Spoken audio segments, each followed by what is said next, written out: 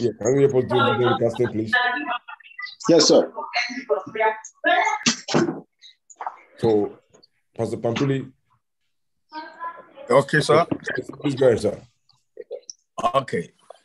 So, I want to take this time, opportunity to welcome all of us and to appreciate, our brother, Pastor Sam Ore, the convener of this meeting.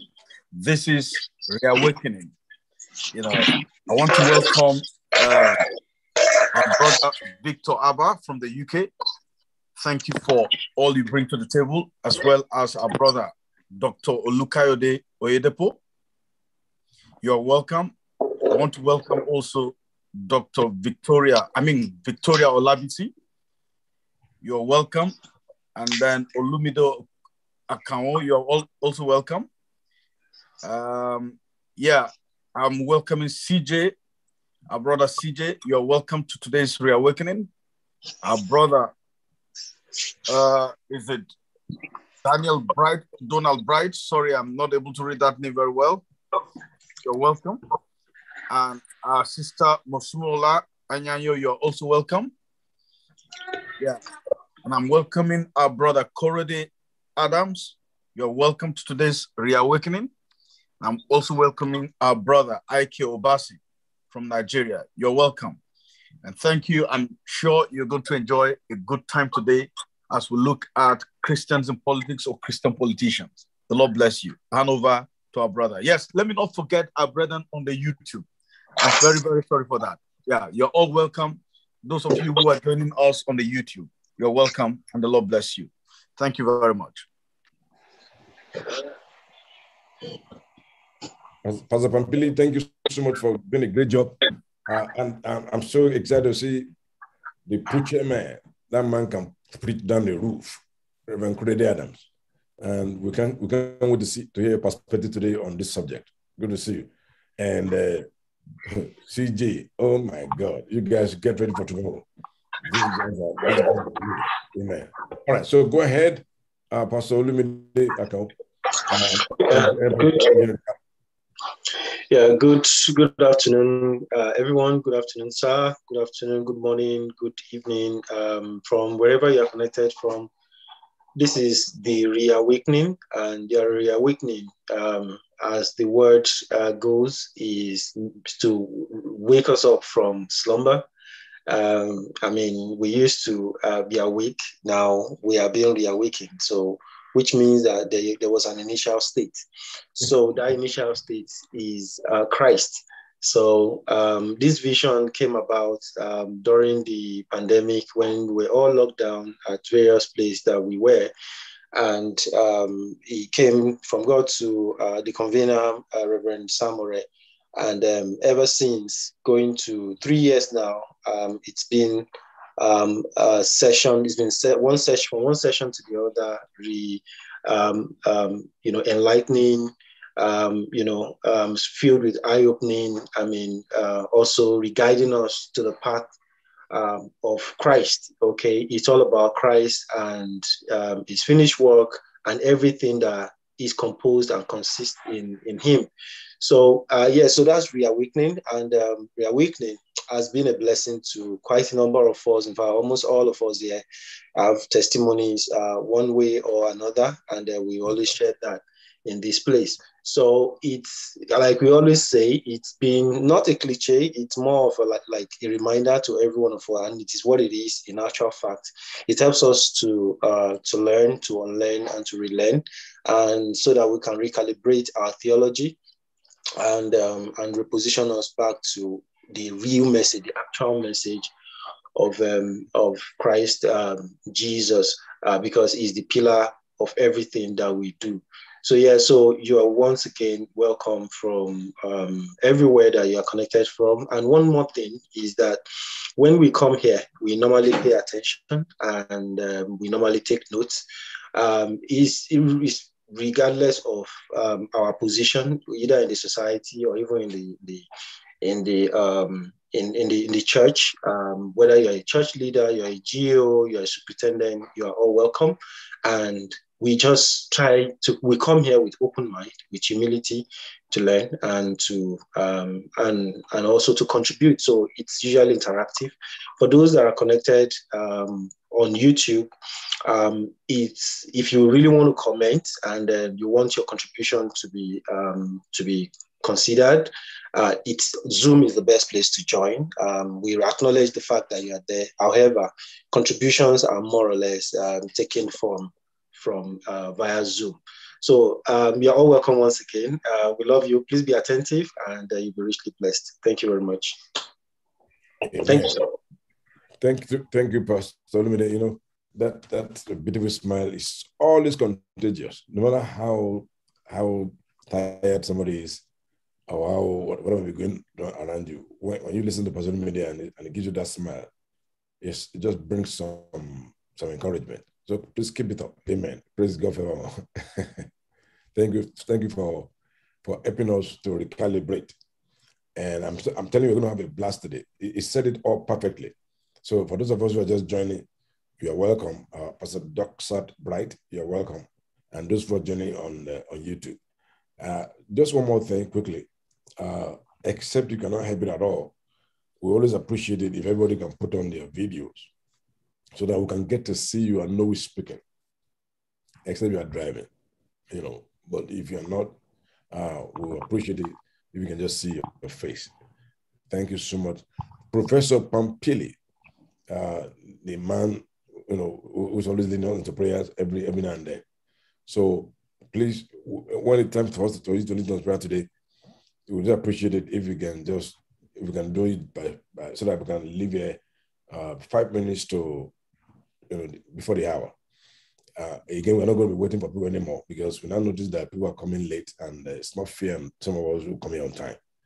So if you really want to contribute, you know, comment, please let's always join on time. I know that the time zones are different.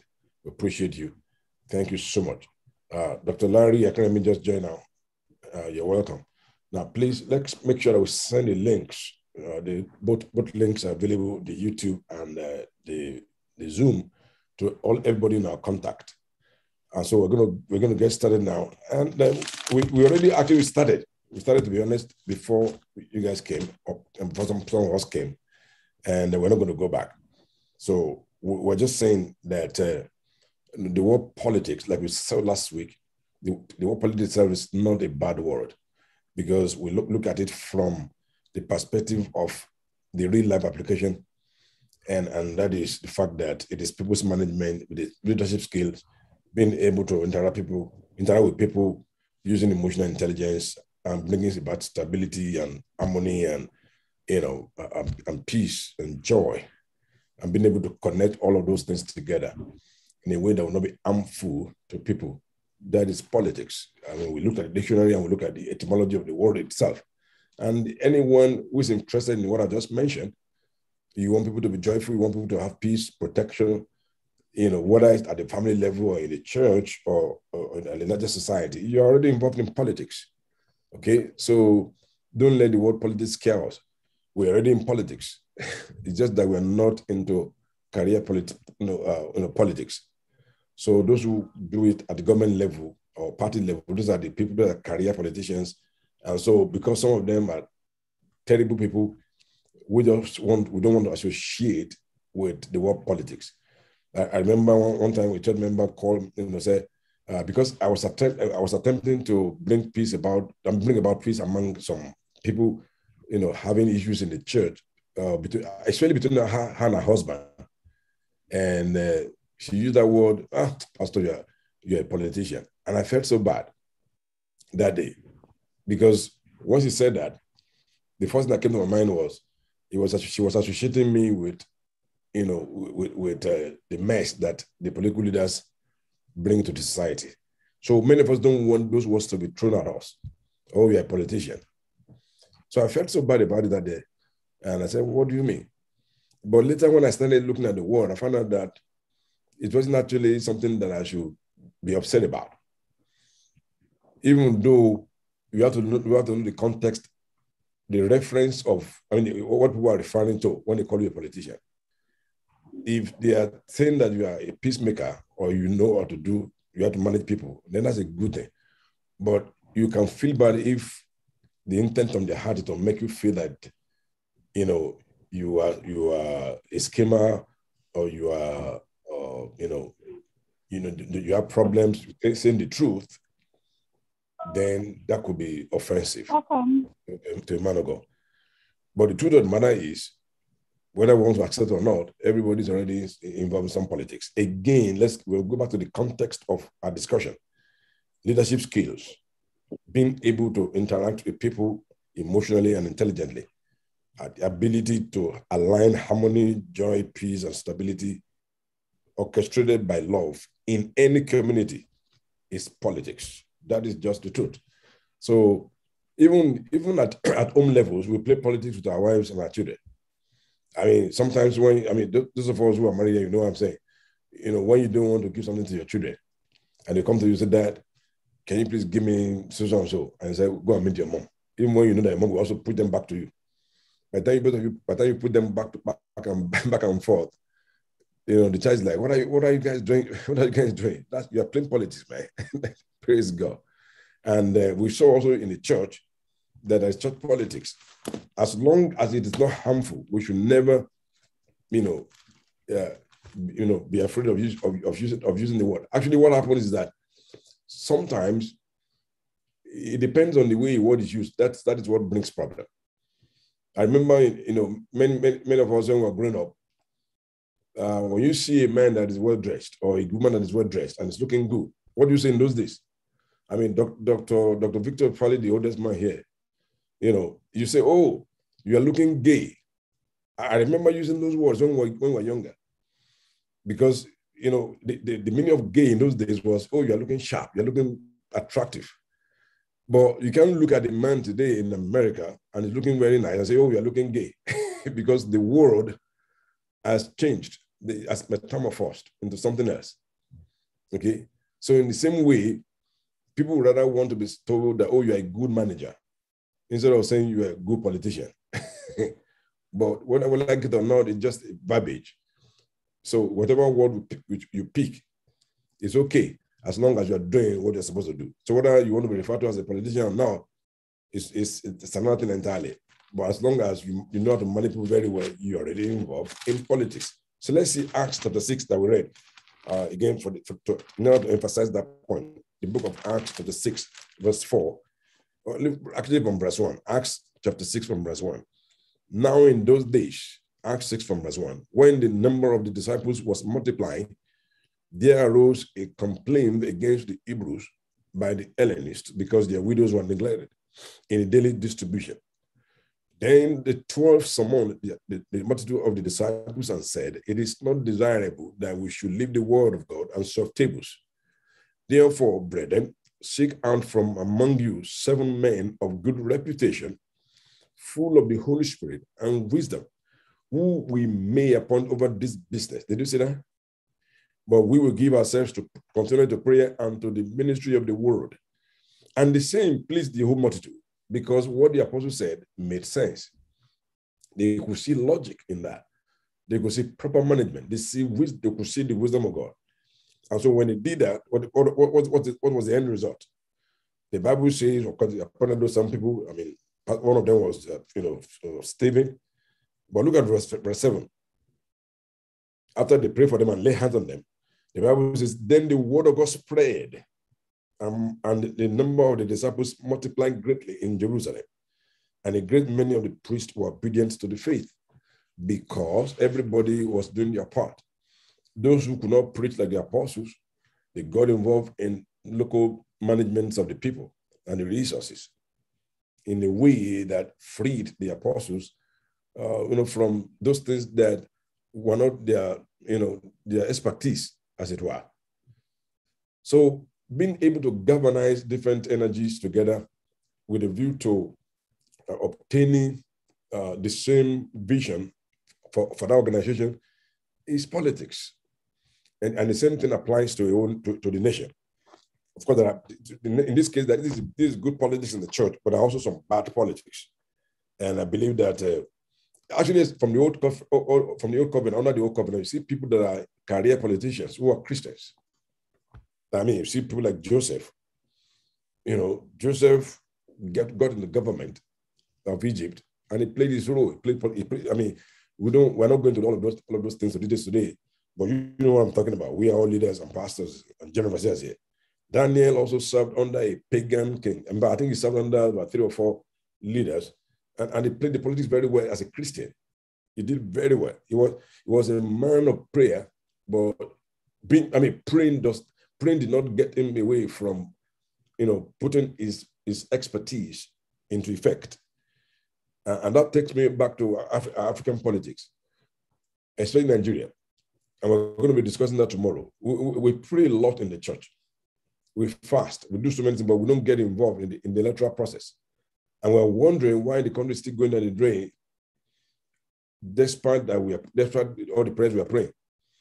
I know some people look at what we're discussing now. What are they discussing politics, in the church? You see, that's the problem. I actually asked a friend of mine many years ago. Many of you know him. He's one of the leading pastors in Nigeria. But he also does leadership consulting. We've had him here before, actually, Reverend Samadi. Many of you know him. So that was a couple of years ago. I had been to Nigeria a long time then. So he was visiting us. So I was asking him, I said, I'm so excited, my friend, for what is happening, what is going on in Nigeria. Churches are springing up, mega churches everywhere. God is blessing his people and all that. So now I asked him a question. I said, this revival, because that was what they were calling it, this revival that is going on in Nigeria, is it a revival of crowd or a genuine revival? And he said, he paused. And I said, before you answer, let me clarify my question again. I said, the reason why I asked whether it's a revival of crowd or a genuine revival is because if suddenly the government is held accountable and there are good roads, there are good hospitals, the healthcare delivery system is nice, it's beautiful. No more outrage of power.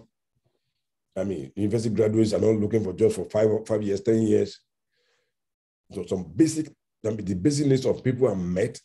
People are not hungry, they're not homeless. I said, will this crowd still be coming to church? And he looked at me and he paused for a moment and he said, honestly speaking, my friend, I have to be honest with you, the crowd will shrink very fast. And some churches might actually close down. That was the exact word. Then I said, then if that is the case, then there's a problem. Then it means that the revival we're talking about is a pseudo revival. And the reason why I brought this up is because, some of us here, you say that you live in the West or you come here to visit regularly, or you have lived here in the West. Someone like Pastor CJ, lives in America for the most part of his life before he went back to Nigeria for ministry and all that. And many of you are in the UK. Some of us who don't live in the Western world will travel extensively, and we have seen what happens in other countries where they don't pray as much as we do in Africa. And you begin to wonder, is God deaf? And we know that God is not deaf, but because we don't get involved in what we are discussing right now, prayer is not going to fix the road. Okay? I know that will sound like, what is he talking about? I've never seen where angels came down to any country and they were fixing the road and building bridges. Prayer will not, build hospitals. Prayer will not, as a matter of fact, some of the people that are saying we should pray for protection, and they will give you mantle and give you whatever it is for protection, are surrounded by MOPO, police officers. So something's wrong. Something's not hard enough. I don't have anything against security, don't get me wrong. You have to at some point.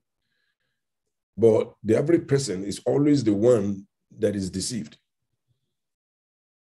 So an average leader, whether it's in the church or in government, that is very popular, or they have the means. Once they have any headache that persists for 1 and 2 or 3 days, guess where they're going?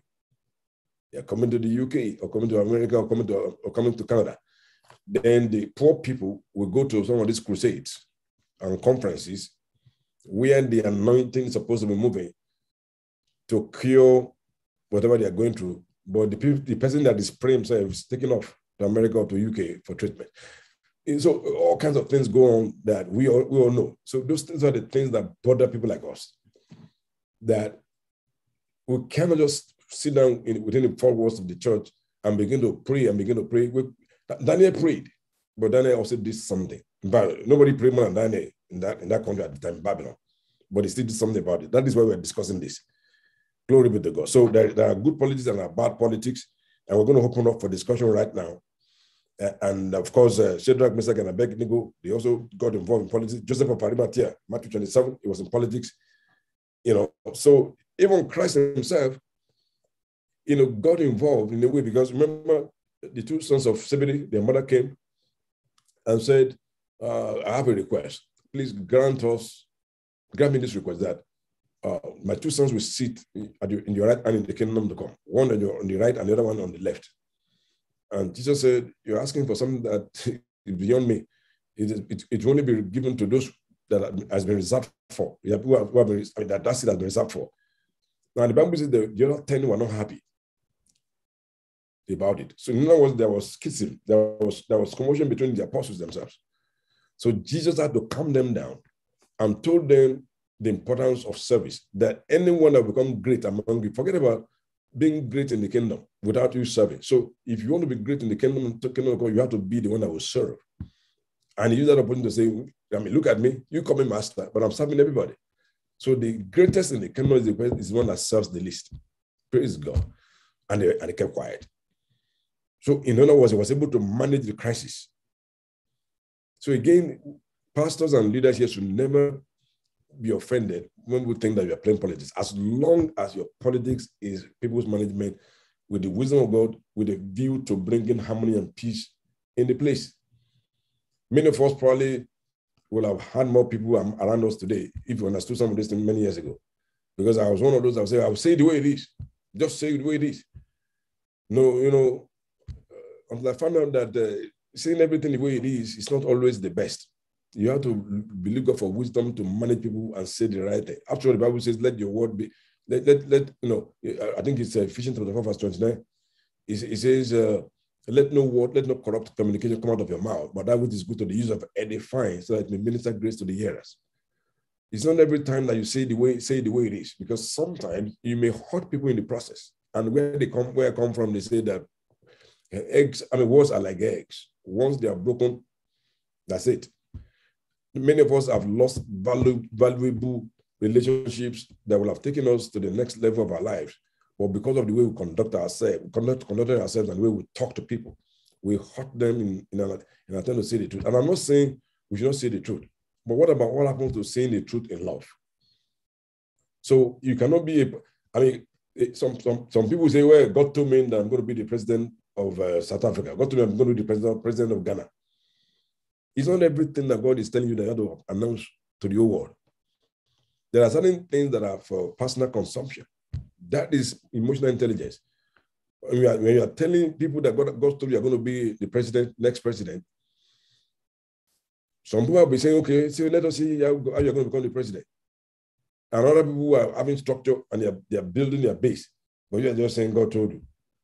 And I'm not making any reference to anybody. I'm just saying it because we Christians, we don't just learn some of those things. And that is one of the reasons why Dr. Dusete was saying last Saturday, that we have to have a structure in place and make sure that, and I'm not saying God cannot tell you, but it's not everything that God is telling you that for the public. Praise God. All right? So let's go ahead and discuss. I have some other things to say, but I don't want to be the only one talking because we are discussing. Okay, go ahead and raise up your hand if you want to make a comment or question or whatever it is. We are having a discussion. Praise God. Let's go ahead. Let's go ahead.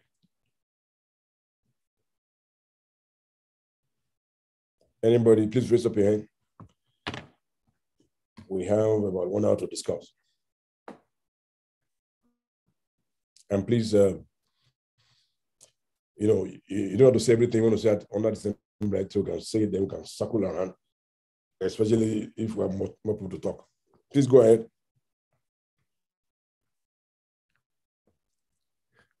You know, sometimes I don't know what to say sometimes, because I cut down whatever I have in my note so that everybody can talk. But when I say let's talk, we're not talking.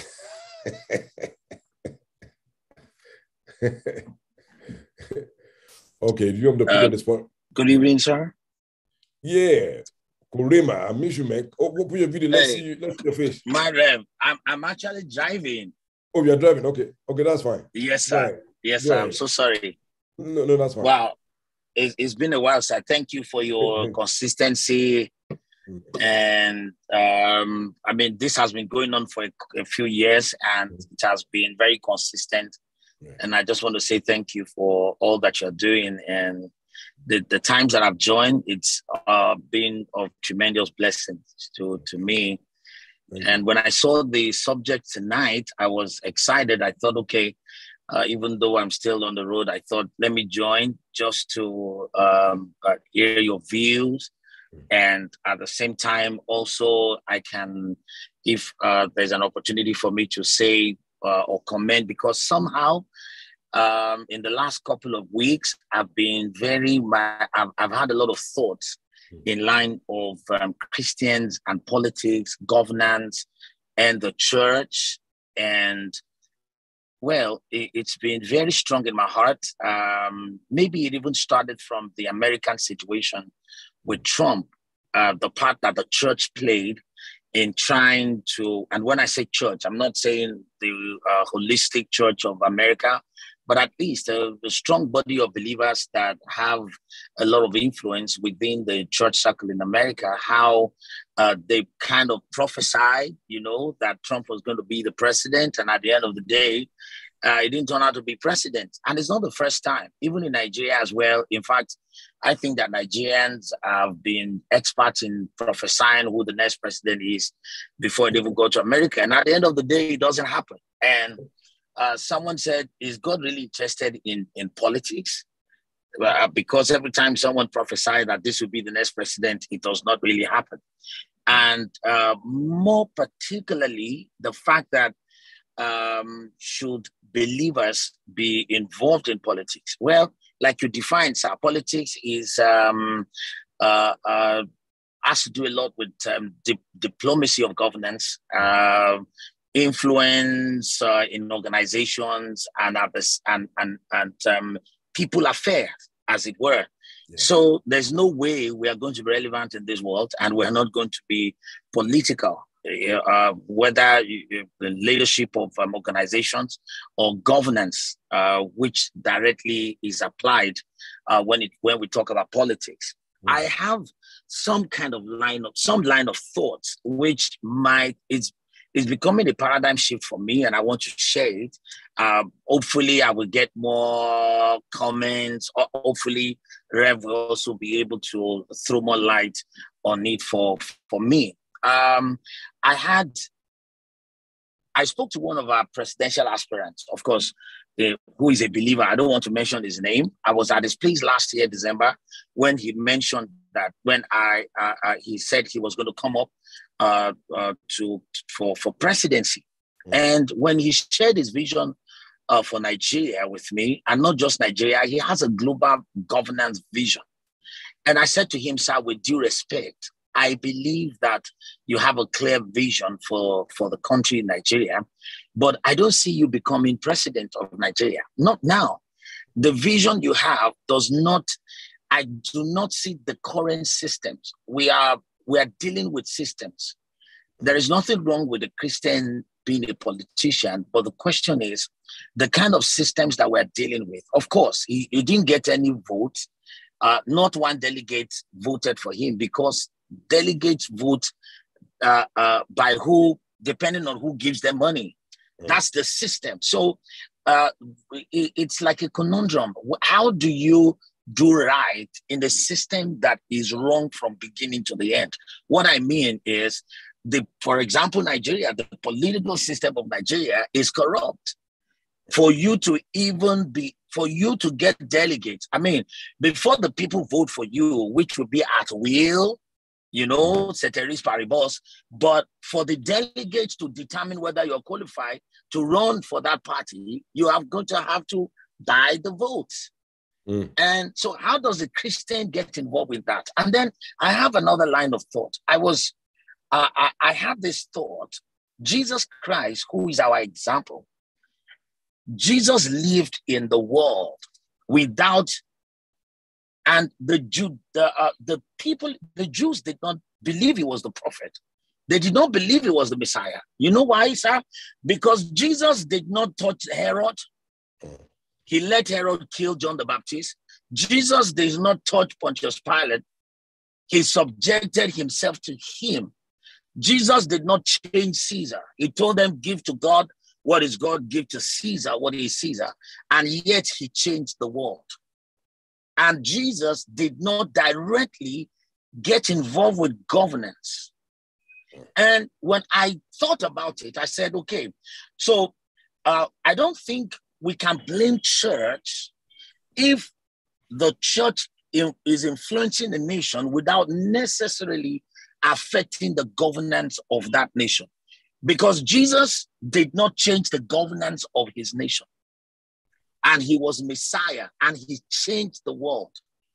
Now, when I asked that question, the answer that I believe the Holy Spirit gave me was the fact that it's a matter of understanding the prophetic timeline.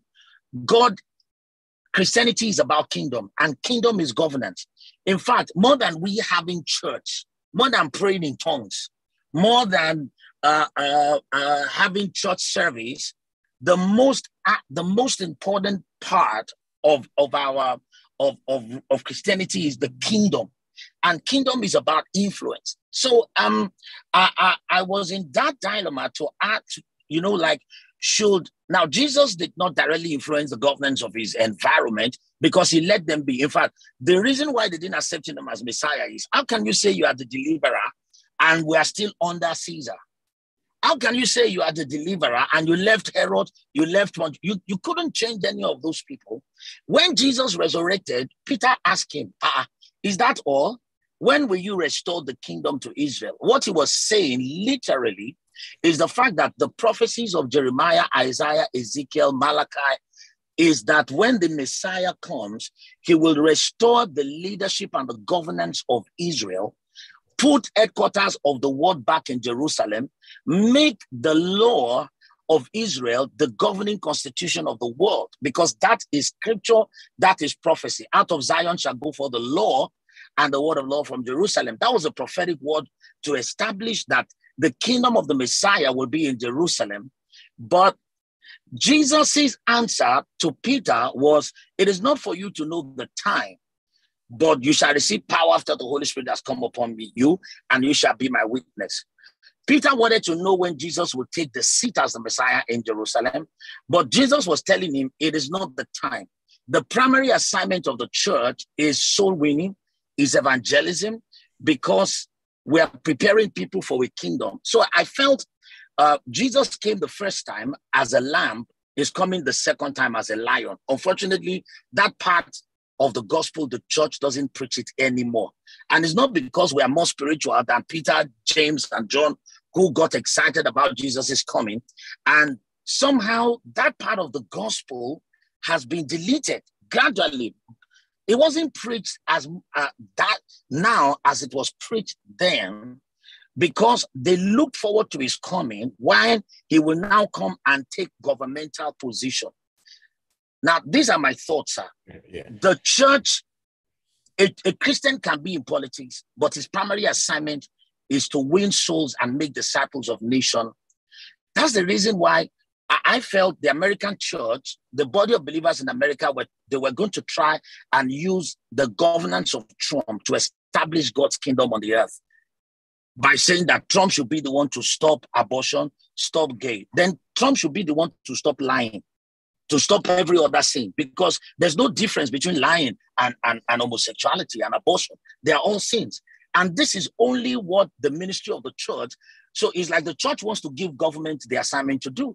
Meanwhile, the church is the light of the world. And then that's one. Number two, the church cannot make a mess. I don't think Peter Obi is the answer to Nigeria. I think Jesus is the answer to Nigeria. Every time we look to man, man will always fail us.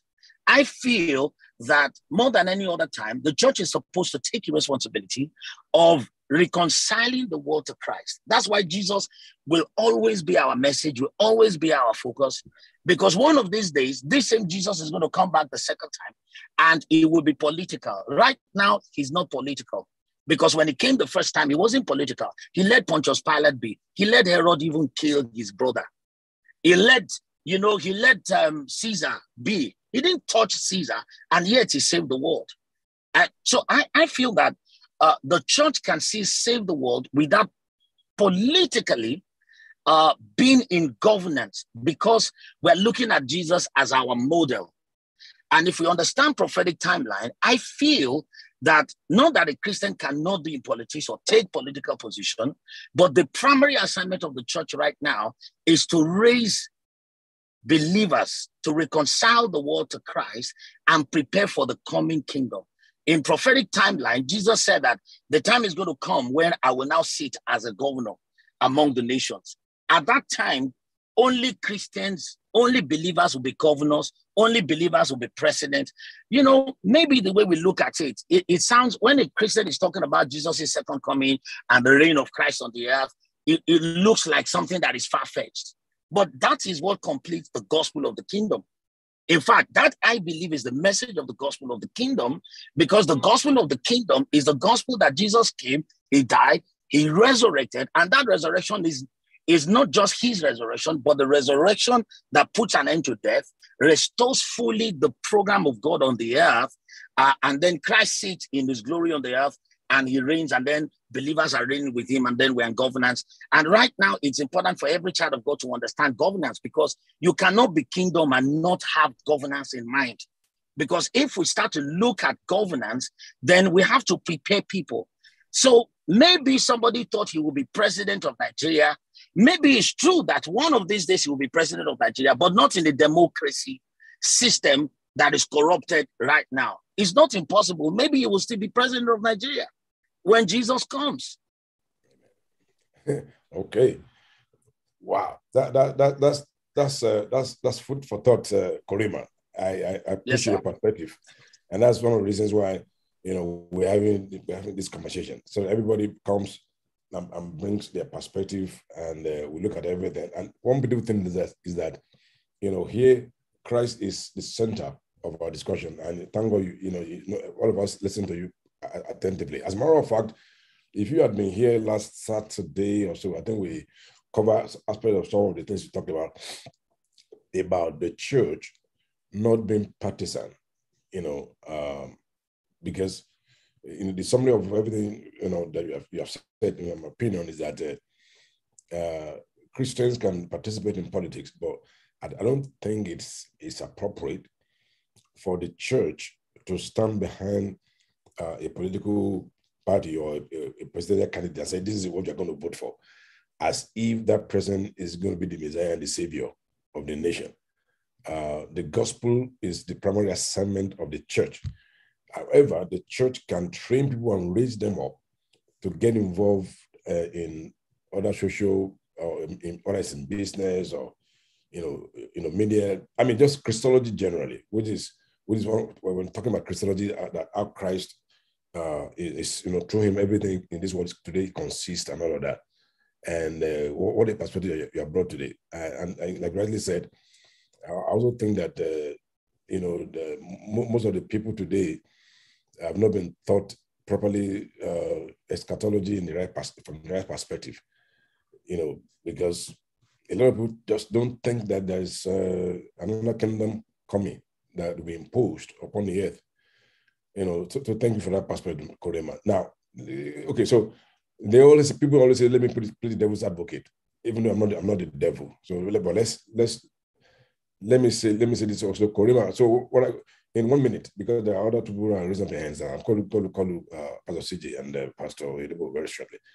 Korima, if somebody wants to ask a question that, okay, you are saying what you're saying because you're comfortable, you live in a decent house in Lagos, you drive a nice car, you travel out of the country, you preach all over the world, you're not hungry, things are not hard for you. I mean, some basic things of life, you have them,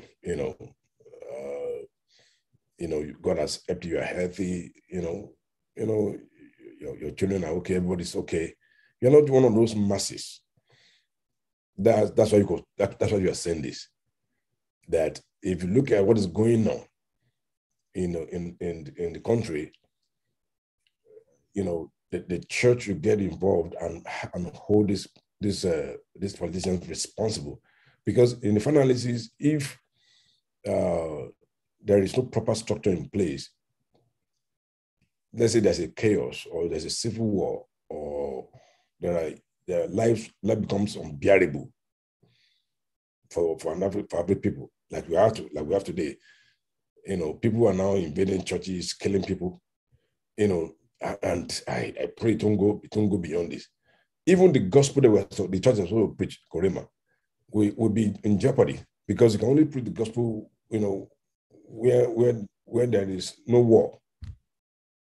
What are you going to say? What are you going to say to that in 1 minute, Korema? Yes, thank you very much, sir. Yes, there's always a balance to every perspective. I mean, I definitely came from, because I've always believed that, we should take over. We're a takeover generation. Some of the things I shared in the last few minutes are like a paradigm shift for me recently, because that was not my line of thought. But I'm beginning to challenge the status quo, and then at the end of the day, we're going to be able to find a balance. Nigeria is in that state that maybe someone said we are on the time bomb. We have to pray. People are having dreams every day that things are going to get worse, a whole lot of stuff. And I said, okay, I'm a Christian. At the same time, I'm a citizen of Nigeria.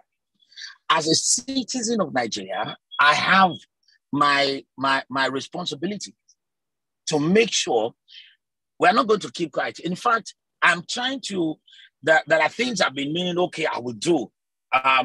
As a pastor, I cannot be a part of I cannot come to church and say, this is who you vote for. Correct. I agree with you, sir. I don't think the church should make that mistake to identify publicly with a party.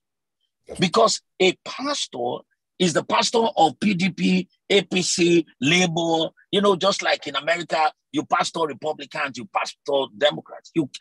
It becomes sentimental. If you come out and say, I'm not I support Republicans, or I support Democrats and all that, because there are believers in all of these parties. And as a pastor or the body of believers, maybe PFN, people are saying, PFN should come out and tell us who to vote for. I think that would be inappropriate. Yeah. I think what is appropriate is for us to stand and let people know they should not be influenced by the corrupt leaders who are using money to determine vote. People should just be patriotic, which should be the message of the church, because the church is the ground and the pillar of the truth. And we are the light of the world. We should be able to let people know, no, this is what you should do. This is what you should not do. This is the kind of leader you should vote for. And at the same time, we have to balance it with the spiritual side of it.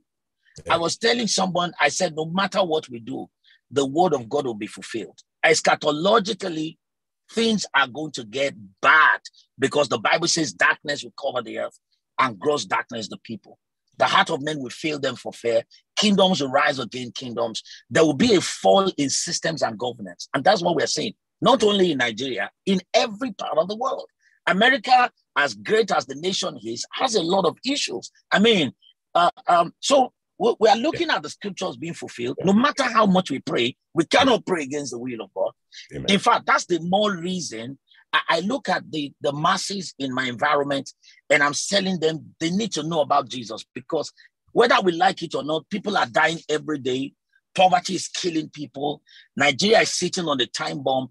What I mean is even economically, because every month they're borrowing.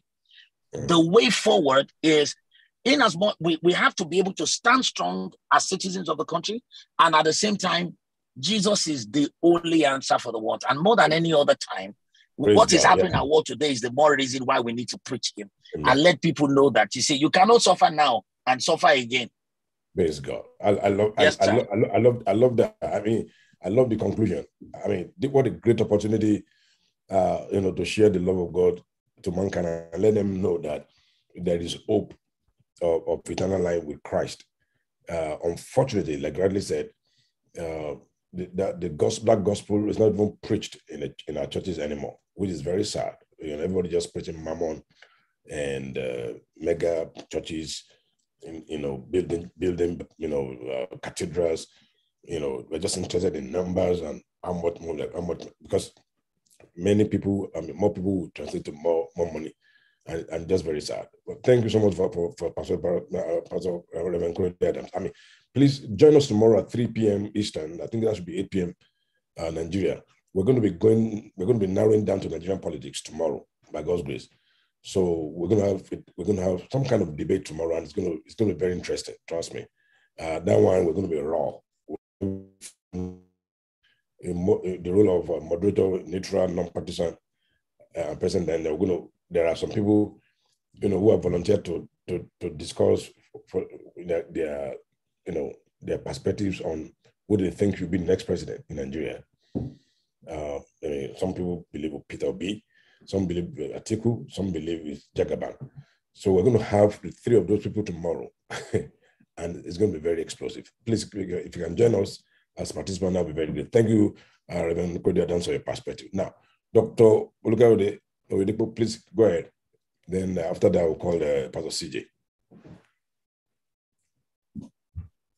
Thank you very much, sir.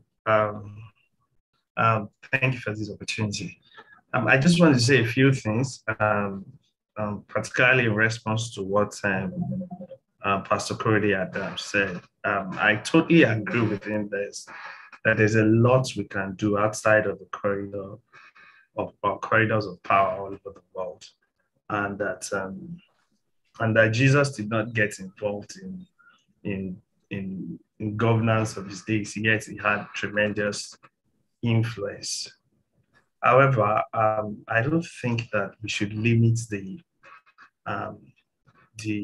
God-ordained destiny of every believer to the earthly destiny of Jesus. Because, for example, Jesus was meant to be a king. Jesus was a carpenter. He lived in a small country, never traveled all over the world. Some of us have global ministries, right? Jesus did have global ministry in the sense of his earthly ministry. For example, let's look at a man like William Wilberforce. I was reading about him on BBC, and that's even a neutral network. And what was written about him was that William Wilberforce, a social reformer whose Christian faith led him to spend his political career campaigning to bring an end to slavery. That is one man who needed the political platform to be able to fulfill his God-given, ministry or career, so to say. And if he had said that, Jesus never got involved in politics, maybe you and I would still be serving on those farms at the moment and all that. I just wanted us to look at it from that perspective. Jesus as a person may not need to die to enter into covenants physically, rather. But we know that, like you also alluded to, sir, that he's coming back to still come take political powers. But there's a lot he still wants to do here on earth at this moment. And we being his body, we should be able to align with that and get involved in politics if we would need political power to achieve some of these ends. That's just what I wanted to contribute. Thank you. Oh, powerful, Pastor Oyedepo. And And I also think that was where Pastor Corey Adams was saying that we're going to strike some balance at some point, so that we're not completely ethically useless. Sorry, ethically relevant and definitely useless, and vice versa. So being able to strike the balance, it's also been a big challenge in the body of Christ. When the prosperity message came many years ago, everybody just went boom, boom, boom, and from simple message on the desire of God to prosper his people, the church went into materialism, which is mammon. And now when nobody's even talking about heaven anymore, nobody's talking about the kingdom to come anymore. Everything is, I want to grab what I want to do here on earth. But before that time, it was, heaven. Just give me heaven. Just give me, you can take the whole world. Just give me Jesus. And people who were withdrawn from school, they were pulling up from school. They were not going to school anymore because they thought Jesus was going to come, rapture was going to strike. So they were heavenly minded and became earthly irrelevant. And I think that's one of the reasons why we're today. And so when these other people now came and say, you know what, before Jesus comes, let's take over this earth. Now we are trying to take over the earth and we're forgetting about heaven. So I'm just praying that, and that's why Christ should be at the center of our discussion here, because with Christ you can't tilt towards one particular angle at the expense of the other one, because it's the balance himself. Praise God. Thank you, Pastor. So I don't know if I can, before I also want to add to that, it just occurred to me that I think that there's also a fundamental mistake. I want to believe it's a mistake that we make as a body. That because Jesus is our example, we think that everything about us must align with the life of the physical Jesus that walked the earth. Mm-hmm. So sometimes we say Jesus was never sick, so I must never be sick. Jesus was rich. In fact, people say they should be prosperous because they said Jesus wore expense and things like that. I think if we take it literally like that, the Christ that is our example transcends even the man that walks the face of the earth. Right. It is the spirit of that Christ, which we see in all of the New Testament, that forms an example for us. So that's why somebody like Paul could say, follow me as I follow Christ, because I can adequately, through my teachings, precepts, and actions, show you who Christ is, beyond even the man that you saw lived from Mark to John. If we stay within the ambit of scripture like that, it will be difficult to limit our influence on the others. Correct. I absolutely agree with you. I'm going to call on the Pastor CJ, and after that was Dr. Larry came in and the by the way, again, please let's continue this discussion tomorrow on a raw, deeper note at 3 p.m. Eastern, 8 p.m. Nigeria. And, at that point, there's no holding back, because that one was a political discussion. This is reawakening. Amen. Go ahead, Pastor CJ. Okay. Thank you, sir. Thank you, everyone. And my dear brother, Dr. Adams, or Pastor Adams, thank you so much for that. You really got us started. Thank you very, very much. And I sincerely appreciate your spirit. I love the way you put it. That's the best way to put some of these things. We push the challenge, and then we try to strike a balance somewhere there. So that is very, very amazing. Thank you so much for that. And I think the first thing is that when people hear politics, they think about election. Very terrible. They think about election. Politics is our everyday life. And when we talk politics, people talk about Nigeria. I lived in the US. I studied in the US. I worked for the US government before I came to back to Nigeria here. Politics, let me tell you what politics is. For example, in a place like US, when you go to meet a doctor, when you are sick and go to meet a doctor, how they treat you, what they say to you is decided politically. What they say to you is based on what has been outlined for them. That is the reality of politics. So politics goes beyond election. Politics is how we live our everyday life. There are a lot of things that I may not be able to say here. But I wish that people would just dig in a little bit and do some research to know how this thing affects my everyday life in every way. Education, medicine, traveling, what I eat. Today, we know that one man single-handedly changed the medical industry in the US using politicians. We know that now. So having laid this background, I just wanted to put that so that we understand how critical this is, that this is beyond election. Now, concerning what my brother said, there's a lot of theological issues around it, and I'm not permitted, I don't have the muzzle in the midst of my fathers to start talking about big theological issues, because I was going to say whether the coming of Jesus was going to be a physical Jesus coming in and sit on a throne, or whether it is his kingdom ruling through the heart of men and taking over these systems. Now that's a different thing altogether. But where we are, how can we truly love people and care for them, right? Because I have been forced to go into things that I shouldn't have even ventured in just for the love of people, because I see their suffering. I see their pains. I see that people, as I talk to you today, one of our church members lost a nephew who is 10 months old because this child started vomiting. They took him to the first hospital, no doctor. Second hospital, no doctor. The third hospital they got to, the doctor that was there, they didn't know what to do. I'm talking about what happened yesterday. Things that should have never happened. So let me also come to the other side. Those who know me will tell you, I've been in ministry. I'm a very young guy in ministry. You know, I've been pastoring, you know, about 5 years now, going to 6 years. Everything I have preached, those who know me will tell you, I don't preach anything else outside of Christ. Correct. Yes, everybody will tell you that. That's my message day in, day out. There's nothing about that. What I have realized is this, just like my good brother said, we've got to strike a balance. We're not supposed to be politicians. I've told my people in church all the time, our faith, and God asked me to tell them that I can never build my faith around the systems. But don't forget, physically, I'm here to play a role.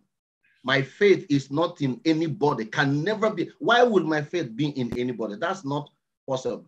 But because we are physically here, we have roles to play in these things. And wherever there's an opportunity to play it, we have to play it. Now, the question becomes, at what level do we play that game? The issue of churches getting involved in politics, let me just tell you what is going on in some places, and I totally approve of that. Some churches here have learned that this is not about party. So they will tell you, they will give you an example. I had one of the, Bishop Abioye, you know, let me mention his name, Bishop Abioye here of Living Faith. Of course, you know, wherever Bishop Abioye stands is probably where Bishop Oyedepo stands. He was telling the people, hey, look at he never mentioned the party's name, right? But when he described the truth, everybody knows what he was saying. Everybody knows what he was saying. Everybody knows what he was leaning to. And this thing is not about Nigeria alone. The Supreme Court in America just overturned Roe versus Wade. This coming election in America is a religious election. It's going to be 100% religious election. Whether you're going to be able to have abortion or whether you're not going to be able to have abortion, that's what it's going to be. So my take in all this is this.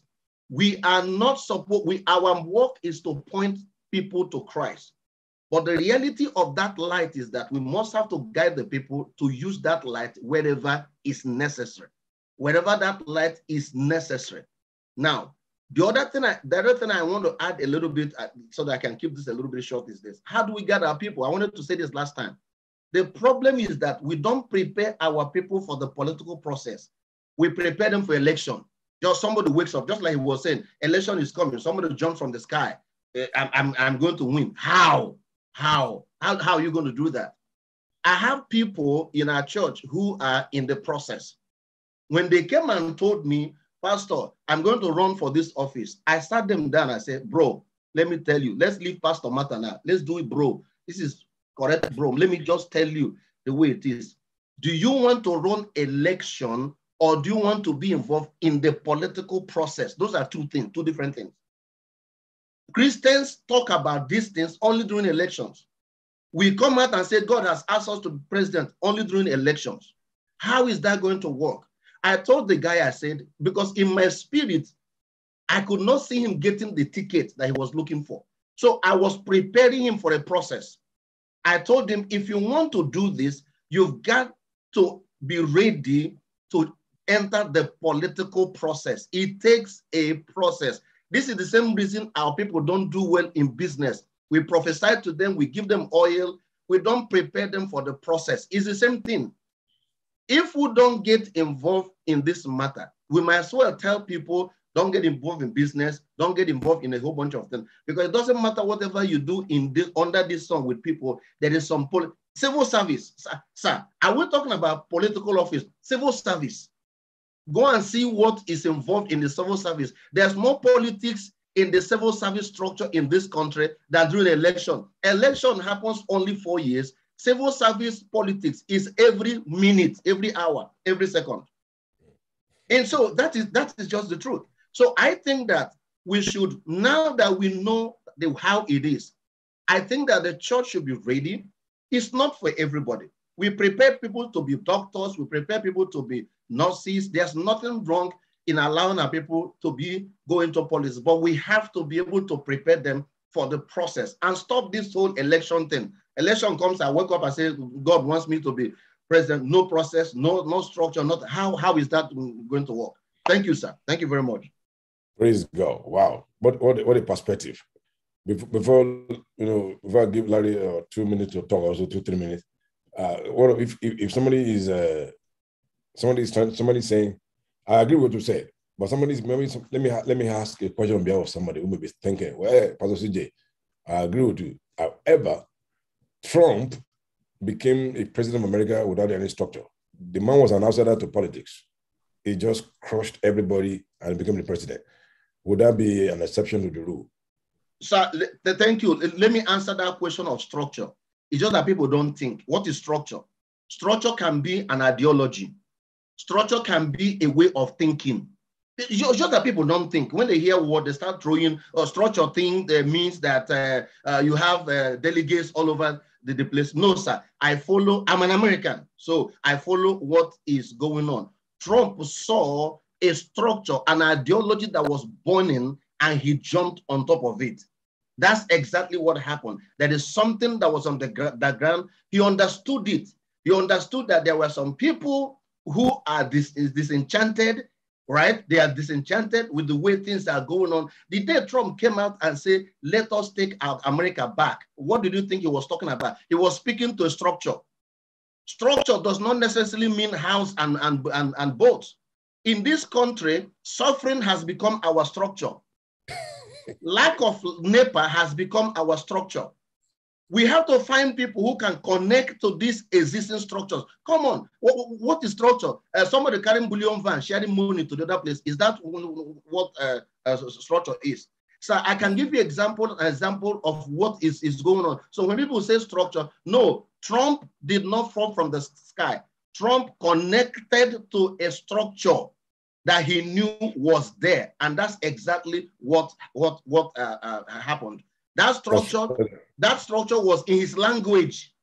That's why he kept making some remarks over and over and over again. So structure is not necessarily you have party offices painted all over the place. No, structure can be a way of thinking. It can be an ideology. It can be a correct. Like I told you, sir. This coming American election is going to be a religious election. Thank you, sir. Amen. That's fair enough. Thank God you explained that structure, because some people are already saying that the Nigerian election, if you don't have money, if you don't have structure, if you don't have godfathers, it cannot be anything. I'm glad that you cleared that up. Anyway, we're going to talk more about that tomorrow in the details. Now, Dr. Larry Akinremi, please, it's all yours. Then Dr. Odusote will talk next. Thank you very much, sir. I am excited, and I probably think this is the second time I'm going to talk on this platform because I am a permanent student here. And I will talk because I think that you want to run for the governor of Ekiti State or Lagos State? No, because I want to speak to power. Okay. And because I know power is represented on this platform. Thank you, Dr. CJ or Pastor CJ. Thank you so much. You know, you said we build doctors, we build nurses, we don't build politicians. No. All the powers on this platform, they don't build nobody. Because they don't let us realize that we are ministers, wherever you are. As a doctor, you're a minister there. As a nurse, you're a minister there, preaching the gospel. As a lawyer, as a politician, it's not only by coming to church and being on the altar. So, what I am saying is this. Let's start from here. All our leaders that are here, with all due respect, I'm not talking, okay, let's leave here. All our church GOs, from the primates, minister, doctor, whatever, with the followership they have, how many of them they can pick a ballot and 100% the followers will vote for them? That should stay a statement to us. Thank you, Dr. CJ. Somebody said here that a pastor picked and got 0. What does that tell us? Where is our influence? Where is the influence? Where is the influence? There are no Christian among the delegates.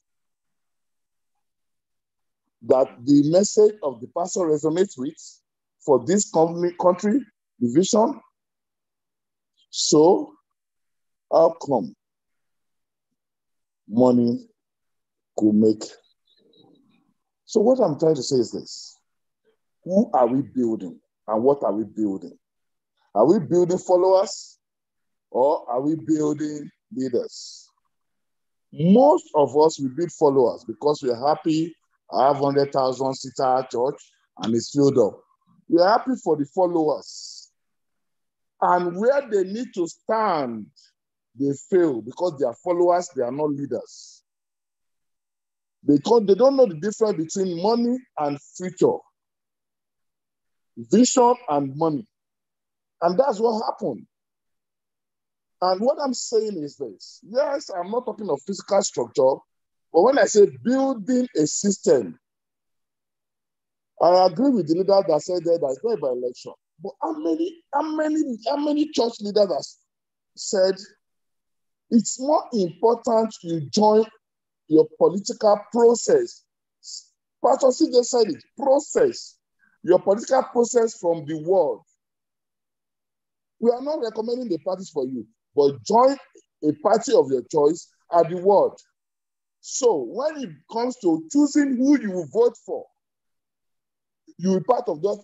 Can I tell all of us today, if all the parties choose devil, we have devil as the president of Nigeria, no matter the anointing. Because the people that will choose who is going to lead, you are going to vote for in the first place are chosen by the delegates. How much influence do we have? How much have we built our people to be part of the delegate, the grassroots, where you now begin to choose, okay, that's how our pastor failed, if you don't know. We failed him. We failed him because we never built anybody that resonates at that grassroots. We know that if he has chosen, probably will get millions of votes, but he didn't have the privilege to be chosen because we did not even have anybody. We've not built leaders that can understand what is here to do. So people will sell their future for only 200 naira, irrespective of the amount you have. I would love to be part of tomorrow. Please, I'll be waiting for tomorrow. Thank you, sir. Wow. That's a serious one, man. you kept me thinking, and your discussion is in alignment with CJ that, I mean, I think we said it earlier to also today also that people should get involved in the electoral process. See, the truth of the matter is that I agree with CJ and Dr. Larry. I mean, sometimes it's too late, when we're talking about, politics, we're not talking about election. Election sometimes is just a few months away, and that's when Christians are saying, I mean, I know that the pendulum can swing into our direction in favor of God, but that would be an exception. And just human nature that, we just want to make the exception the rule, which is supposed to be the reverse. As a matter of fact, there are some people who also have another, who are also discussing the alternative to a failed Nigeria, God forbid, if Nigeria fails as a nation. You're talking about regional government and all of that. We're going to be talking about all of that later, but that one we can't talk about that now openly for some reason. So that's why we're getting involved in Nigerian politics tomorrow. Please, when you're talking, you can thank Dr. Larry for keeping the time. We appreciate it.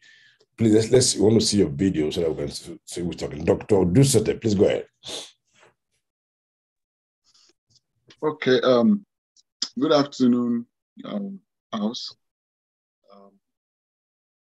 For me, I think what we are discussing has to do with how we as Christians and how our realities in Christ should shape our involvement with politics. Okay. And we don't want to lose that focus. That what we are saying is that we are Christians. And politics, eventually, the whole goal is about having right people in this context now, having right people who will mount the platform of leadership, whether in Nigeria or anywhere, any world that we find ourselves. And I think that the same rule that affects Christian in business, Christian in education, Christian in sports also affect Christians in politics. How the fact that we are raising our people to know that their primary reason of existence is a master's pleasure. Christ is the reason why we are alive, and He's the one we are living for. His love is in our hearts. And in whatsoever we do, we are driven by allegiance to Him. Some of us, naturally, we will have a heart slant towards leadership. But when we look at the structure in our own state by which that is being established, the political process, then we have to be part of that process so that eventually trusting God, as some of us will come to position of leadership. And with our own Christian value system, without necessarily compromising the dictates of the constitution, the working constitution of the country that we belong, we want to see how we can work within that context. And then we are saying that we are bringing forth that which will help the people of the land without necessarily saying that we want to go and advance the cause of Christians. I think if we understand this and we're teaching this to the people constantly, not just when election is near. And these are some of the things we said last week, that we have Christians who takes this as their own career. This is a path that I want to follow, part of leadership. And I know that leadership is about service. So I enter into it, if I have to enter it from the grassroots, then so be it. Some of us will enter it from the grassroots. Some of us will enter it at the medium level. Some of us at the top level. Then I also see that it is not only people in politics that were able to influence.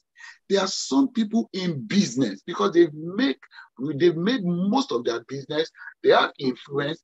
They also affect the politics of the land. people in sport also, people in business. So we want to see to it that as church, what we are teaching our people is that our drive is about Christ. But because this is Christ's work and we are involved, then we must be involved well. All our involvement, whatever space. If you are in sport, then do it well. Make sure you are the best, at least to the best of your ability, with good conscience towards God. And whatever that comes out of it, see to it that you steward it well. The same thing in medicine, the same thing. So the same thing now comes to governance. Some of us will be involved. Now, some people get involved in politics after they've made success of whatever primary business or career they are, and they see that as platform to enter. Is it George Weah now of Liberia that contest? Is it George Weah of Liberia? I can't remember. Yeah, George Weah, yeah, you're right. Yeah. Now, if that guy had not made most of that football career, I don't know whether he would have had that kind of platform and influence that he had. But you see, why is muting the idea of going to politics? If I don't know whether he's a Christian, I don't know his belief. Let's say now he's a Christian and he has communicated that to his pastor.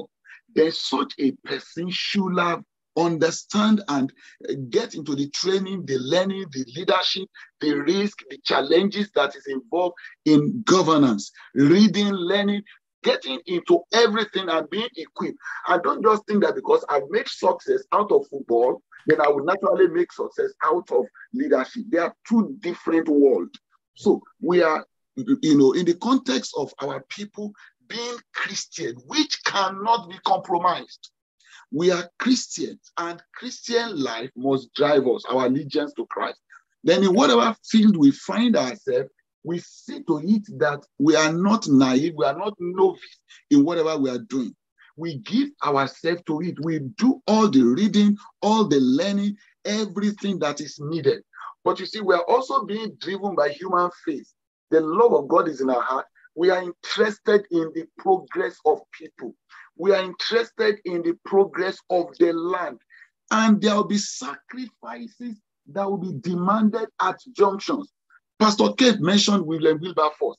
That is a lot of sacrificial thing those guys did. It wasn't easy for them, There was a lot of opposition from the British leadership at that time. A lot. But those guys were bent because they were driven from their hearts. They saw it. We saw politics in Nehemiah.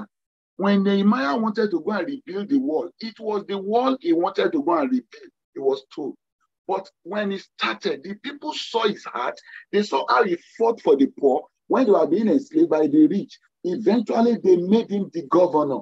And even when he became the governor, it was for the people, their progress and everything. So we are raising our people primarily to know the reason why they go into all things. It's not just that we want to win the world, we want to win Nigeria. We are not here to win Nigeria.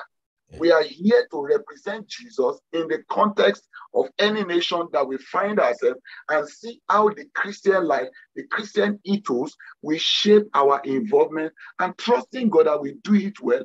And then while we are in it, we never back out from our primary commitment to the Master. The Daniel never left praying. The Daniel were dogged in their fellowship with God because they knew all the success and all the advance they have made has always been on the basis of their vertical relationship. I think for me, this is the way we train our people without necessarily being partisan to anything and release them so that we can do what God will have us do. Thank you, sir. Wow, what a perspective, Dr. Dusote. I think so many hands are raised. So from this moment forward, please, whatever continue you're going to let it be short. If you have time, then we can circle back. Dr. Dusote, what a powerful word there. I mean, something stood out in what you said, and I love it. That church leaders' responsibility is to preach Christ, and also in an attempt to teach people and train them for the marketplace, let love be their umpire. Let them know that they are going to serve, whether it's in business or in sport or media or politics. They are primarily going to serve. That is so powerful. and it must begin with us, because we can only model what we want them to do. Also, Christ modeled the greatest leadership example that any man can have, and we're in a situation where, the church leaders is more corrupt than the politician out there. So, and is raised under that kind of a corrupt pastor. What's going to happen? This guy is going to go into politics and begin to grab everything he can grab. And that's why the whole thing is messy. To be honest with us, even though we want to get involved in, want to raise people and all of that, to go into politics and all that, but I think we should not lose focus of our immediate constituency, which is what Pastor Dusad is alluding to, that the church must be purged. And that's one of the reasons why we started Reawakening by the Grace of God. So that let's go back to the basics first. In a situation where, a church leader is endorsing a political party or a political or a presidential aspirant simply because he's hoping that when the man becomes the president, he can brag that, this is a member of my church, or we want to endorse them, or he's looking for contracts, or he's looking for oil well. So, and these people can read within the line as a pastor, you're speaking in tongues, we know what you're looking for. But my closeness to some church leaders in Nigeria, and you don't want to know what's going on. We don't mention names and we don't criticize, we speak the truth in love. But honestly speaking, the church, sometimes it looks to me that we have lost our moral value. We have lost our moral justification to even correct some politicians. That's the honest truth. May the Lord help us. So it must start from us. I know it's easier said than done, but we trust the grace of God. Amen. Now, we're moving forward. Oh my God, our time is fast spent. Please, again, let's make sure that we are very short in that conversation. If we have more time, we can circle back. Pastor Dr. Bright, I think that's the name, if I'm right. Reverend Dr. Bright, your hand was raised, sir. Yeah, go ahead. All right, thank you. I am Apostle John Udoh, and I thank you very much. I've been listening to what everyone was saying, and I just want to try to be brief. If I get you right, we have another meeting tomorrow, right? Where we'll Correct. be able to we're going to be able to ourselves better. We're going to be laid down. That will be raw. Tomorrow at 3 p.m. Eastern, and I think. Where are you? Are you in England or Nigeria? No. I'm in Nigeria. Okay, so that'll be 8 p.m. That'll be 8 p.m. your time tomorrow. 8 p.m. Okay, beautiful. Very quickly, I studied politics in school. I'm a graduate of the University of Ibadan. I've been a pastor for many, many years. I'm not active in politics, but I studied political science, and I believe strongly that pastors should be involved. That Christians should be involved in politics, especially those who are specifically called of God or ordained of God to be in politics. We all have different careers. There are Christians who are called into the political sphere. We have biblical characters like Joseph, like Daniel. Daniel had his prophetic calling, but he also had a call into the political sphere in his time. Joseph also played a part in the politics of his time, and several others. I listened to the first person that spoke when you gave the opportunity for questions to be asked. I didn't raise my hand all the while because I was driving. So I wanted to come in immediately after he spoke, but I learned him saying he now has a paradigm shift, which makes him believe that in the prophetic timelines, the government for the church is in the future, in the second coming of Jesus Christ and all of that. What I want to say is that within timelines, there are timelines, right? When Jesus was on earth, he had a timeline that when he comes back, he's going to be the God, he's going to rule, the true government is going to be established. But then, aside from the main timeline of Jesus Christ, We have other smaller little timelines that also involve several other things that Jesus did not directly get himself involved in. And so that would mean that even as we are in the church today, we can't push politics into when Jesus comes back. We can't push government into when Jesus comes back, because there are people who have been ordained of God to go into politics. I have family members who are into politics. My dad is the king of our land, where I come from. He was a pastor. He is a pastor with Deeper Life Bible Church. He was a pastor for many years in Deeper Life, until when there was a cry in the land because of the injustice, and the people that were ruling were doing things wrong. And the people said, look, you are from a royal lineage. You are a pastor. We want the right person to take over. And I remember my dad called me and said, John, the people want me to come and rule. I am a pastor. What do you think? And I said to him, Dad, if we let the wrong people take that throne one more time, it might be in the next 200 years before we can correct it. This is an opportunity from the Lord. Take it. And I want to say this, from the time my dad became king, things turned around in the land. Why? Because we have a righteous man in authority. Things, you could see the light broke out in the whole land and all of that. And this is what happens when one who fears God comes into authority. I wouldn't want to take so much time, but I just want to take this position that even within the current timeline that we have, Christians, especially those who are called into politics, should begin to build up. Now, it is not just all about election. We should begin the process way ahead, begin to teach people. I teach my members across in our various branches. I teach them, look, in fact, I call them out. If you have a call into politics, see me. I need to pray for you. I need to begin to teach you and guide you and groom you towards that which you want to become. Because we know that if you go in there and you don't know what you are doing, you're going to become like one of them. You become like one of them because they can influence you wrongly. So I begin to teach our people, train them. What does it mean to be in politics? We have examples in the Bible. We teach, we train them so that when they go in there, they are going to do it the right way, in the fear of the Lord. I will leave every other thing I would have said until when we meet tomorrow, just so that I'll be very brief with this. Thank you, man of God. Thank you so much, Pastor. We really appreciate your perspective, and it kind of corroborated what we've been talking about since about 2-3 weeks ago when we started the discussion on Christians in politics and all that.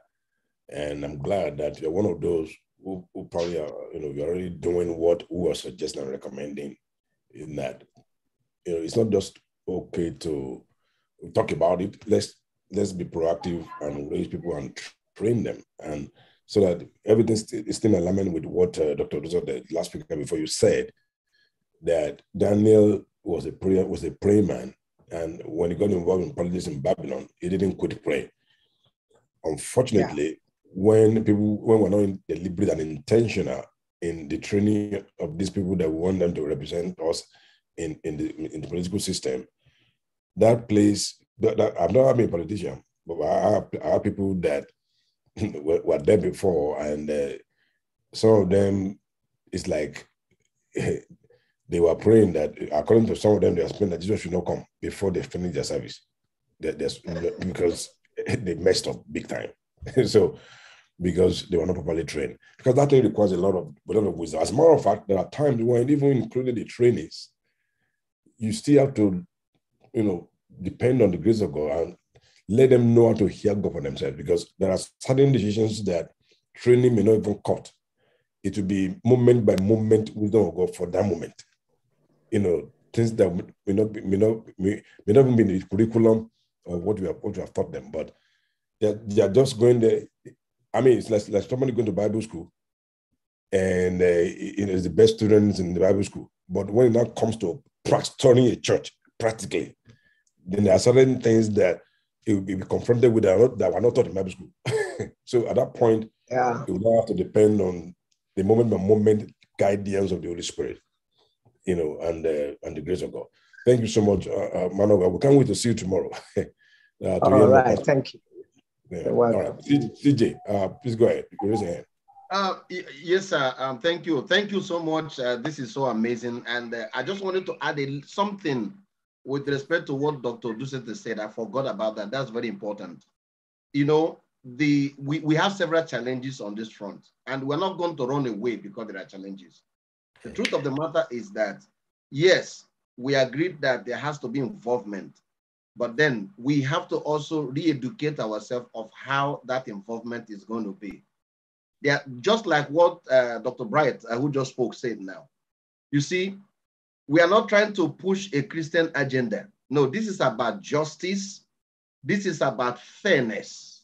That's what, so and this is where the problems are. When people start to talk as if, well, this is about promoting a Christian agenda. No, this is about equality. This is about justice. This is about the things that Christ stood for: integrity, justice in the land. I love the example that he gave. I'm very certain that the reason they looked at the Father is that they were tired of how terrible things were. And they needed somebody they felt, right? They felt would do justice. I didn't think it was because of the title of pastor, even though that was how he grew up, his character.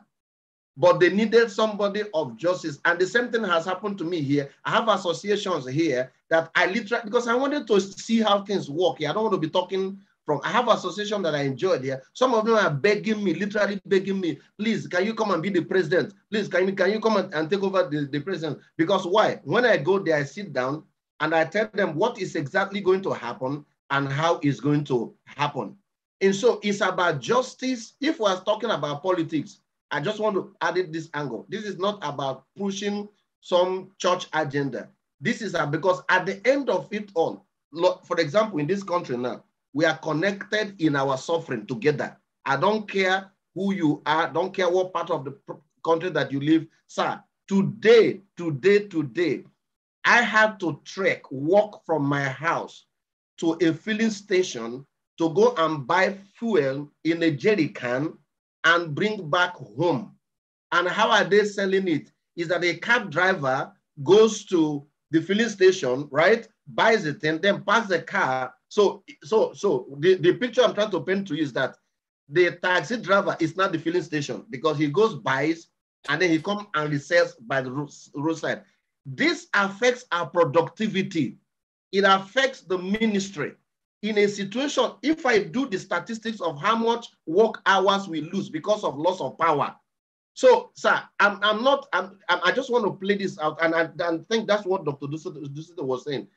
I'm not here trying to, because number one, Christ does, like Dr. Adam said, Christ did not need to invade or change the Roman Empire to make an impact.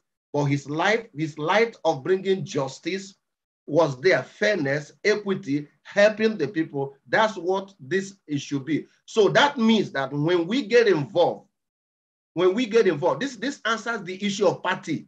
This answers the issue of whether this person is from my side or not from my side, whether this person is not. No, we're looking for one thing, because justice and fairness is what every human being needs. Thank you, sir. Amen. Thank you, CJ. And what you just said now, talking about justice and fairness, whether they are Hindus or Muslims or atheists, we have to be fair on all of them. I mean, that's how to show the light of Christ. Thank you so much for that. As a matter of fact, no, as we bring it to a close, before Pastor Oyedepo speaks briefly for the last time, I was just thinking, I was listening with rapt attention to all the speakers today, and it just occurred to me, and my mind just went through the scriptures, and I'm like, so why will Apostle Paul actually say that we should pray for those who are in authority? There's no power that be except of God. That's for another time. It looks to me that the apostles themselves, just behave like Christ did. Christ was not involved in partisan politics, but he did have people that were playing politics, that were in politics, that were career politicians around him, just like Dr. Bright said earlier. I mean, Joseph of Arimathea, one of them in Matthew 27, he was a member of the Sanhedrin, called the senator today. He was one that went to Pilate to ask for the body of the Lord Jesus Christ. So but I think what we are discussing here, which we don't want to lose sight of, is the church leaders should be careful not to get into partisan politics, because it's a very volatile subject outside. Because like Reverend Cody Adams said earlier, you're going to have all of the various political parties members in your church, and some people are not mature enough to have civil discussion. The moment you mention you're leaning towards a particular party, it can just cause an uproar. That's just the honest truth. And the Christ we're supposed to be preaching is misunderstood, because if people are no longer inclined to hear you anymore, then you have just lost your audience to preach the gospel. Because and I don't think that's the will of God. I mean, I made that mistake before in our church here in the US, but I learned my lesson. I mean, it's not possible not to have a pastor that will have his own ideology. You have to know somebody that you believe in, that you want to vote for, maybe somebody that aligns with your values. But please, as a church leader, keep that to yourself. You can guide people and encourage them, to vote whatever they think. As more of, I think we said last Saturday that I don't think there'll be any particular any particular flawless party or a flawless presidential aspirant. But at the point you have to begin to do church by elimination. So which one is a lesser evil between the two or three?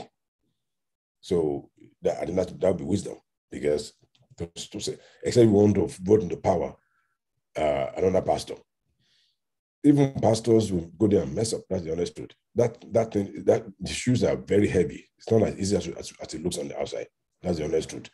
And I think somebody said here today that no matter how perfect this party or this president can be, it is not the responsibility of the government to legislate against sin.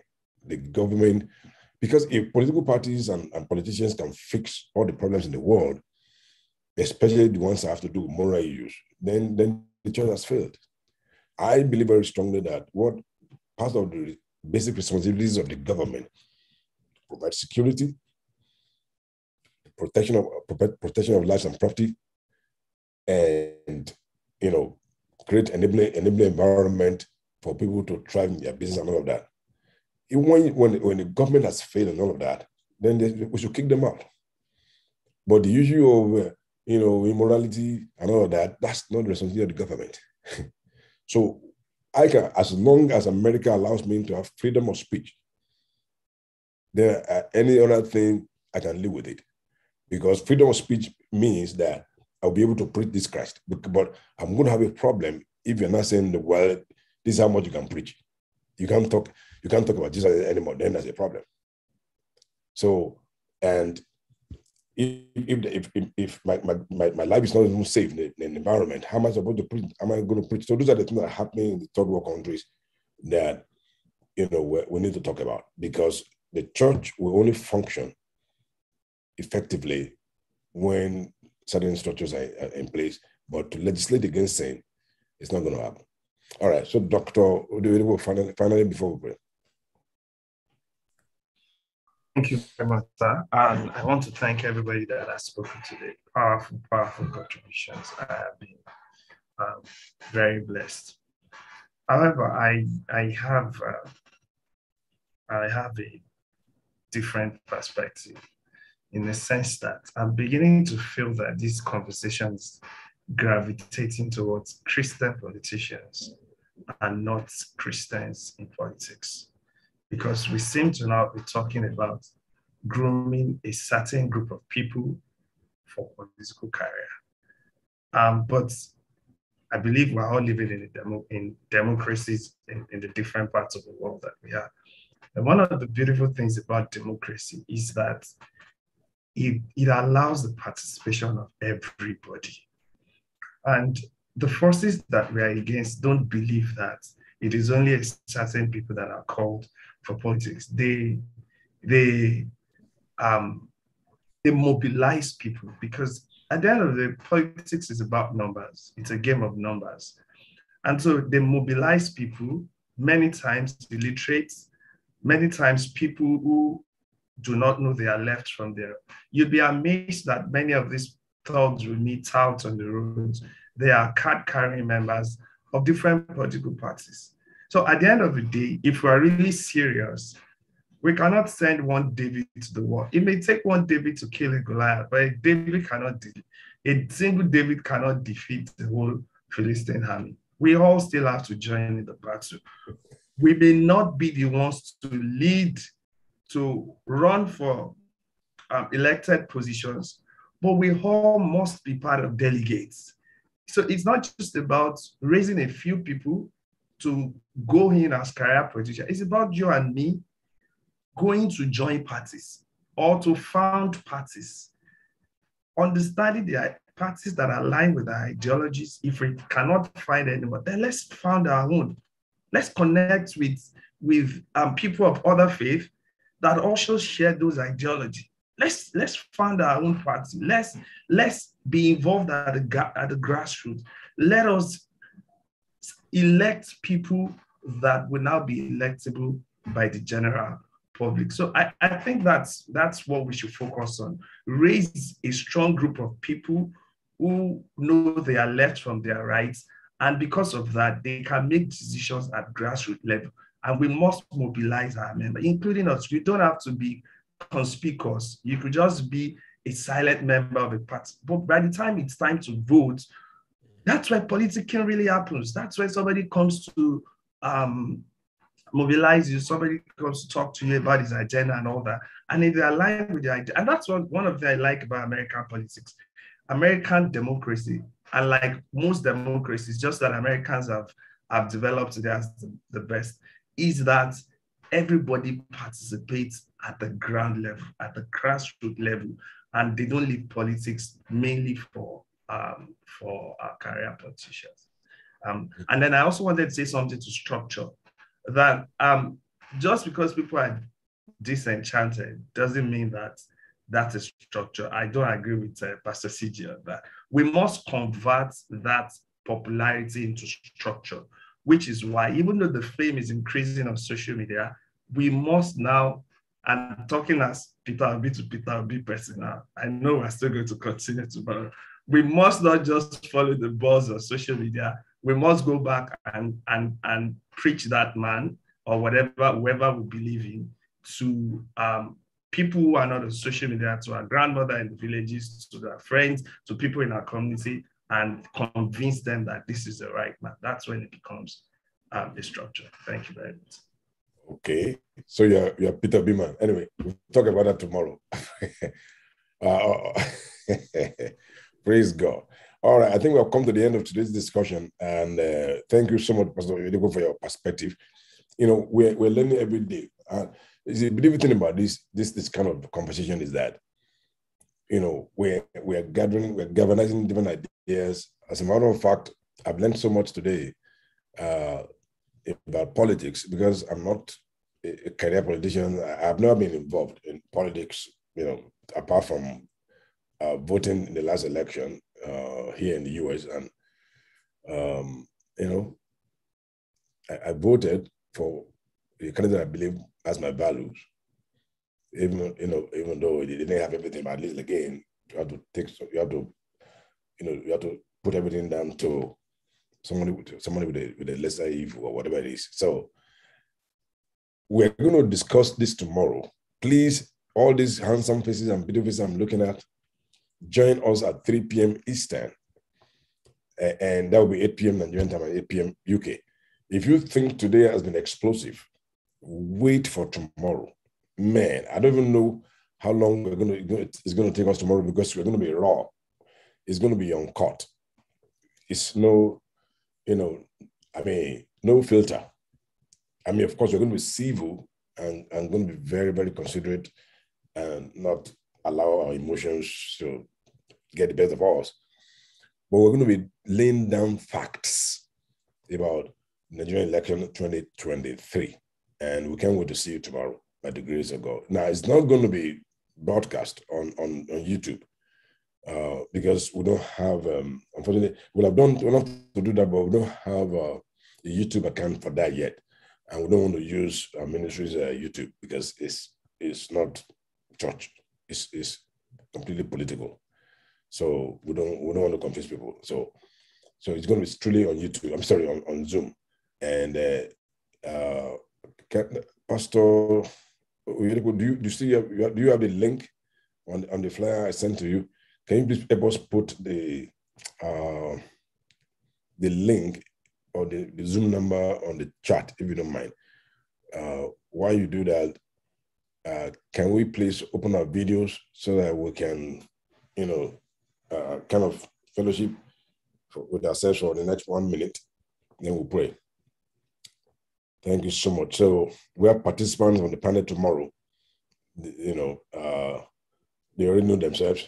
So I'm going to play a neutral role, a non-partisan role. So I don't belong to any particular party. We're going to, at any of the parties we're going to be discussing tomorrow. I don't have any particular candidate.